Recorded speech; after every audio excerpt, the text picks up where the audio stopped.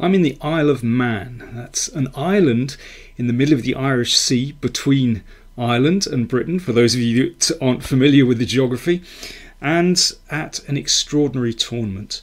The Isle of Man FIDE Chess.com Grand Swiss Tournament, a grand title for a really amazing tournament. So we have the world champion Magnus Carlsen, the world number 2 Fabiano Caruana, and a host of other players, 154 players playing in this Swiss event. 11 rounds competing for a first prize of $70,000.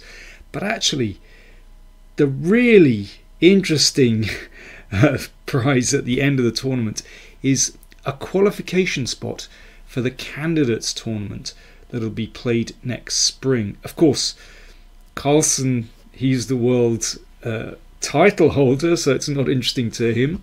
Caruana has also qualified. Incredible that they're allowed into this tournament, but it certainly adds spice to it. But there are many other strong players who are eligible for that spot in the candidates who are here. And, well, we had quite a few upsets in the first round. Magnus Carlsen should have lost, actually, but he managed to scrape through at the end. I'm going to take you through another game between Evgeniy Najer, who's 42 years old, from Russia, former European individual champion. These days, concentrating on his coaching career, he coaches many really strong players in Russia and the Russian women's team, for example. And he had white against Viswanathan Anand. Now, Vishy is rated number 4 in the tournament, but this is not an easy first round game for him because Najer has real pedigree. So, the 42-year-old playing against the 49-year-old. Let's see what happened. So, Najer with the white pieces. And it's a very regular start. A Nimzo Indian. There we go. Bishop to b4, pinning that knight. And Najer plays the Rubinstein variation. Now, this is a slightly unusual moment because Najer plays such a modest move here. He plays the bishop to d2, which, well, is the kind of move that, you know, I used to see in club games where my opponents weren't quite sure and they played the bishop to d2. You know, normally white would play the king's bishop out to d3, but actually this bishop move, bishop d2, has become quite popular recently. Seems quite modest, but actually there's a bit of venom to it. Now, Vishy played with d5 here, which is of course absolutely straightforward. Good move. You can also play with b6 and bring the bishop to the long diagonal. Actually, I rather like that system and just hang back with the pawns in the middle of the board. But d5, absolutely straightforward, cannot be a bad move. And then b6. So, typical Vishy, he plays in a very orthodox way. And Najer exchanges pawns in the middle and Vishy recaptures. Now this is an intriguing moment because, you know, White's system actually looks very modest. But let me show you the kind of thing that White is trying to do. Now Vishy played the bishop back to e7, which seems, you know, like a bit of a waste of time.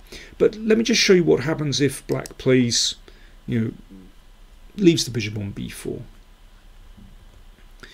and plays rook e8. I mean, this is really where we want the rook to prevent a knight coming into e5 and potentially support later on a knight coming into e4.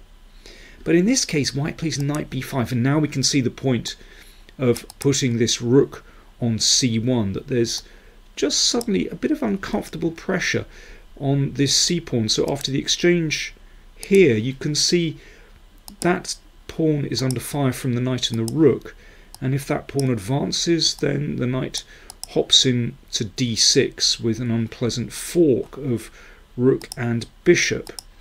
And that's just in a very awkward position because you can't defend the pawn like that. Well, you can, but then the a pawn goes. So that's why Vishy thought for about 5.5 minutes here, and instead of playing a normal developing knight move, he actually just played his bishop back to e7. So castles, everything fine so far, and now knight e5. Well, Najer is playing in a way that has been seen for well over 100 years. The great American player Pillsbury was very fond of exactly this setup. Sometimes with the bishop on g5, this instead of the bishop on d2, perhaps on g5, but it's a similar kind of idea that basically once the knight hits the outpost, then white is going to support that with f4. So you have this very nice pawn triad supporting the knight on e5, and then white starts to attack on the king side. So again, Vishy had a little bit of a think here, thought for over 5 minutes again, and decided to meet this head on. Basically, he didn't want to allow potentially that pawn to come forward, and then if the knights exchange, then white can recapture with a pawn. I haven't forgotten my cup of tea. I mean, you could play c5 here and potentially try to shut out that bishop with knight e4, but this takes the bull by the horns. Knight e4 is possible, but knight d7 is absolutely fine, and Vishy basically is counter-attacking here, and this is a good setup because after this bishop, well, you can see it's attacked, so it drops back, maintaining the bishop on this diagonal. That's where it wants to point down towards the king, and then d4. So black is powering through the middle of the board looking for counterplay, and of course if that is exchanged off, then already this looks tremendous for black. These pieces so actively placed. So let's come back. After d4, well, Najer thought for a little bit, almost 5 minutes, and played the knight to b5. Now things are really hotting up, so if black were to exchange here, then that really straightens out white's pieces and looks very nice. And in the meantime, white has this nice pawn duo on e5 and f4, so there's potential there. But of course, this had been anticipated, and Vishy played d3. Now, this whole continuation has really raised the stakes. This pawn is rather cut off from the rest of black's army. Well, at the moment it's not really cut off because the queen and the knight support it, but certainly from the rest of black's pawns. So there is a danger that that pawn could be surrounded. Incredibly, when I looked this up when I was doing my research for this recording, I couldn't believe it. There are actually 2 previous games that have reached this position, and white played bishop c3 in one of them, also very dangerous. But here, after thinking for almost half an hour, Najer played knight d4, which suggests to me that he wasn't totally familiar with this line, or maybe he knew there'd been previous games, but wasn't quite sure how correct they were, or what's the best continuation, because it is already actually quite a critical position. And I'm sure that Vishy didn't remember or didn't really know this line very well, because he was also investing quite a lot of time. So knight d4 is very dangerous because it cuts off support from the pawn, and now it's quite possible that white would like to play b4, driving away the knight, and then we can potentially just take that pawn on d3.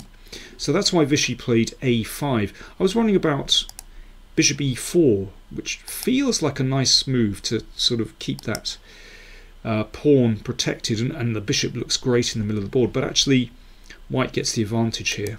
Again, this move b4 and knight c6 is a good move here. Well, if white exchanges, then that pawn really does look like it's going to be in trouble. So queen here, but actually there's a nice move for white, and that's rook c4, which will drive the bishop away, and then rook c3, and that pawn is going to drop in the middle. And yeah, this attack looks very strong. So let's go back. So remember, white has just played knight d4, so that's why Vishy played pawn to a5, preventing white from playing b4, so securing the knight on this square. And now Najer went for the attack, queen g4. Well, this feels very, very natural. Now that knight has been driven away from f6, then the king side is lacking a bit of defense. So, you know, with these pawns here giving cover, the queen comes out, the knight is ready. These bishops have potential. They're in the wings as well. So not an easy position. And as I said, there is a precedent. Previously there was a game between Salam Gareev and Alexeyev, played this year, where black played king h8. Well, it's all very sharp. It's very hard to say what the best move is, but what we can say is that in this position black played g6 anyway, and then after bishop c3 there were problems for the king. The game ended in a draw, but yeah, it somehow feels a bit funny for black to put the king on h8 straight away. In any case, Vishy thought for 12 minutes here and played, whoops, not this. In this position, Vishy thought for about 12 minutes and played g6. But then f5, Najer pushing on very nicely with this really powerful pawn duo. Already I was beginning to feel a little bit anxious for Vishy, because white has really two ways that he can try to attack. One is the very direct f6. In this position it even traps the bishop on e7, but after f6 then that queen, you know, obviously can try and crawl in the most crude way to g7 to force mate. And the other way is to play e6 to undermine the support for the pawn on g6. So for example, if rook e8, which allows the bishop to drop back here, then, well, this is kind of a gift for white, because now f7 is so weak. So Vishy played here, well, really a critical move, knight e4, attacking the bishop on d2. My computer suggests h5, which is not a very human move, because it weakens black's king side. It kind of does the hard work for white, and you know, this is one potential line. I mean, I have a feeling that white is doing well here. It's extremely complicated. I mean, after f6, then the bishop cuts black's position in two, cuts the rooks, and now this move, rook f5, is so dangerous. You know, with simple ideas of taking on h5, or sometimes even just rook g5, and you know, setting up threats here, and also to defend the pawn there. But I mean, obviously rook h5 is the big threat. So yeah, h5. I'm not surprised that Vishy rejected that one. Instead, he played, after about 20 minutes, the more natural knight e4. Both players investing quite a lot of time, but actually it was Najer who started to run quite short of time in this game. He could just play quite conservatively with rook d1 here, and protect the bishop, and look to capture the pawn on d3, but he really went for it here. Bishop d3. I mean, this shows he has a real instinct for attack, and you know, he won the European Individual Championship a few years ago, but that's not his only first place. He won the Aeroflot Open in 2016. He won the Poikovsky tournament in 2017. So, you know, he is a very strong and dangerous player. So let's see what happened. Knight takes bishop. Pawn takes pawn on g6. So he's broken through. And now, well, black has a few options here. First of all, let's check out the greedy route. Knight takes rook. Well, there's a beautiful move here. Knight e6. That threatens pawn takes pawn check, followed by queen g7 mate. So that really has to be taken. And then queen h5. And this actually forces mate. I mean, there's no other defense than this. And now it's actually pretty easy. You can do it all with checks. Queen h5 is a good move, prevents black's king running away via e8, and well, you can see that with these three pieces, mate follows shortly. So what else we got? H takes g6 loses straight away to bishop takes, and then we're in like this. First of all, a check here, and then knight e6, threatening the queen, and queen g7 mate. So that's why pawn takes pawn was played, and once again bishop takes, which if black takes this bishop, then that's mate in exactly the same way as the other line. But here black has a potential defense. Let me just see. After rook takes rook, in fact, this is winning after this, and knight e6 again. That's this very strong move. Black's a lot of material ahead, but that's just winning. But after this move, bishop takes g6. Najer played king h8, and well, you know, we were looking at this game in our live commentary, and once I found king h8, I wasn't exactly sure how white was going to proceed, but Najer hacked on with bishop takes pawn. I mean, this takes real bravery to play in this way. You know, he's material down, and this is certainly not conclusive. Well, it is if that bishop is taken. Let's just see that very quickly.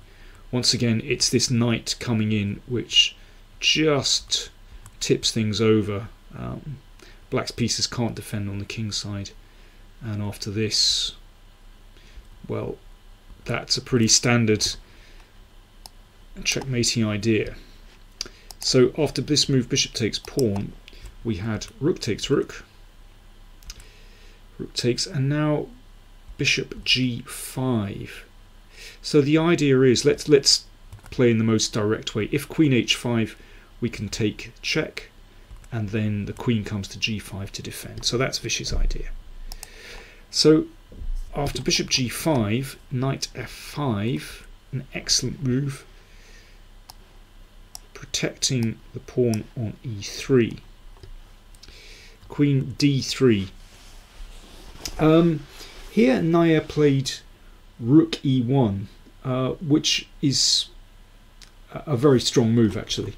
My computer tells me that rook c1 is winning, but that somehow looks a bit obscure. I mean, rook e1 feels very natural, again, just to give that pawn protection, and obviously to prevent queen takes rook mate. And after this one, well, this is fascinating, because after bishop takes pawn, in fact, it's not very good if this bishop is taken. Obviously rook takes allows mate in 1, and if knight takes, then queen takes bishop, and black has pretty good chances to defend that one. So king h1 played, and the bishop came back. So mate threatened here, bishop came back to h6. And now here, well, Najer played Queen G6, and that is a mistake. He should have played Bishop G6. And this is very strong. I mean, one thing is this bishop is now en prise. If knight e4, which feels like a nice move, in fact Queen h4, it's quite a simple move, covers this one but also threatens queen takes bishop and mate. So bishop g6 was the move. As I mentioned before, Najer was running really quite short of time at this moment, and it's interesting, you know, that clock was ticking down, but he was obviously convinced he had something, because he just remained totally focused at the board and kept calculating. You know, he wasn't guessing here. He really invested his time, which takes such a lot of nerve. He played Queen G6 and it's inaccurate. Vishy took on G2. Good move. And now if Queen takes, then this isn't so clear. So King takes, but now with the exposed King, then Black has counter chances. But here, incredibly, I mean, Vishy had time here. He had, from memory, I think it was like 20 minutes or maybe 15 minutes, but certainly, you know, he had a chunk of time he could have used to find a defense or you know, something. He played Queen d5. That was a mistake. He could have played Queen f3. And I mean, this is not a simple idea, but Queen f4, and this holds actually. So after this, take this one, and yeah, we can take this, and this should end in a draw. I mean, there are all kinds of interesting tactics here. In this position, for example, well, this move, which looks obvious, this would be a mistake, because after bishop e4, so you make sure the bishop isn't attacked, but the bishop here and the king dominate the knight, and then that can be taken next move, and that would win. But as I said, in this position, king takes is actually holding the position for black. But let's come back to the game. King takes g2 just being played, and Vishy played queen d5. Mistake. The king staggered up the board. Queen f3 doesn't make a difference. Queen d3 played, and after king h4, Vishy resigned. So why exactly did he resign? Well, let's have a look.